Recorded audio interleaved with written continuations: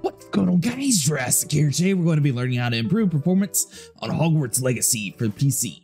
So I'm not the original finder, however, I am going to have a link in the description down below if you guys want to read it yourself on the original Reddit page, but this is going to be exactly how to plug in all the information. So you want to open up your folder here. Now where it says home, just type in local and then click enter. It'll automatically search for everything. You're looking for users, whatever your computer's called. For example, mine's called gamer. And you want to go into app data. Now you scroll down and look for Hogwarts Legacy. From inside of here, you click on saved, configs, Windows no editor, and this is where you can find the engine INI like they're talking about over here.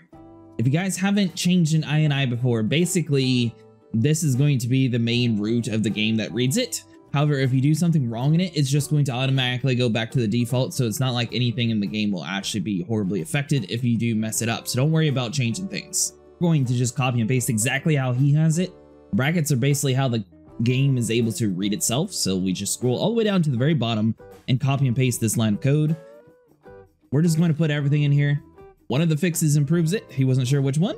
However, it doesn't hurt to have everything in here anyways.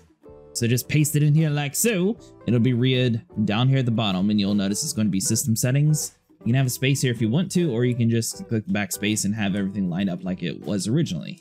Now, one of the main fixes that you can also do, but is completely dependent on your hardware, if you have a graphics card that has a higher VRam capabilities, you are able to increase the pool size up to 4096, which should help a little bit more, but make sure your graphics card can handle it before you do that, because if not, it'll hurt your performance severely. All right, so the pool size is going to be down here at the very bottom.